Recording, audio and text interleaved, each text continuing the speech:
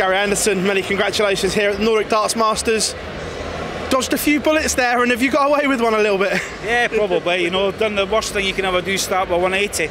Obviously, the worst thing you can do because it goes downhill, and it did go downhill. But I stuck in. You know, he was a couple of legs. I made a right mess of doubles, and he was nicking them, so it was going to be what it was going to be. But towards the end, started to hit a few more treble 20s. Back-to-back 13 darters got you right out of jail. Well, that's what it's doing upstairs. Upstairs, fantastic. Hitting everything. Absolutely everything. Come here, can't hit jack, squat, you know, so, yeah, don't know what is. One plus point, though, this World Series, no dart issues. I had my darts, they've not been pinched, I've not lost them. Made sure, and I had an extra set, which I did in America, but, you know, I don't know if I left them in the taxi or came in my pocket, but I did actually have my darts in America and they went missing. You had time to reflect on Madison Square Garden because it was some statement for darts in the PDC in North America last weekend. It was some statement of darts in North America, what was achieved. Well, that's it. I mean, the crowd made it. You know, we go to these places like tonight, the crowd's fantastic.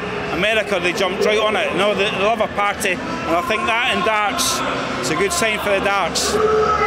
Looking ahead, the throw looked a little bit snatchy at times. Was that just a bit of nerves and a bit of rust, perhaps? I don't know, I'm up there and I'm shaking. You know, I don't usually shake, but I'm up there shaking. I always think it's the first game. It's been second game on. I'm not into that. I like later on at night when it's dark and everyone's back to bed. But yeah, but practice board, we're going fine. It's really annoying me now. Also as well, you're going to be cheering on Team Scotland next weekend at the World Cup. Obviously not there, Ando and Peter defend it, but you're going to have a watch and cheer them on? Yeah, I might see what's on, you know, if I'm not working, but I think they'll do well.